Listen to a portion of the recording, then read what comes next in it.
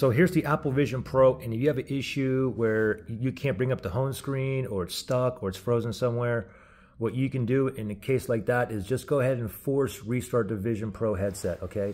And to do that is very simple. What you gotta do is hold down the capture button and the crown button, okay? So first thing is, let's say you go ahead and sign in and you didn't sign in, you didn't use your passcode yet, okay? And then if you press and hold both buttons, the capture button and crown, you press and hold. If you keep on holding, eventually the power off window will appear, okay? But what you wanna do is don't let go of both buttons, just continue to hold past that. So after the shutdown window appears, if you keep on holding, eventually your screen's just gonna turn totally black, and then just go ahead and let go.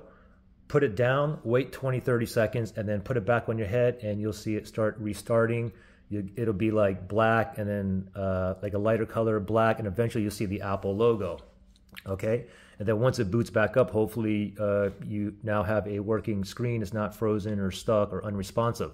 Now, another thing is, if you already logged in to using your passcode, and then when you press and hold both buttons again, if you press hold both buttons while you're logged in, the first window is going to pop up is a forced quit applications window. Don't let go of both buttons. Keep on holding, and then eventually the shutdown button will appear, but don't let go. Keep on holding until the screen turns totally black. Then you can let go, and then again, set it down, wait 20, 30 seconds, then put it back on your head, and you'll see it rebooting back up, and hopefully you're out of a frozen or unresponsive screen, all right?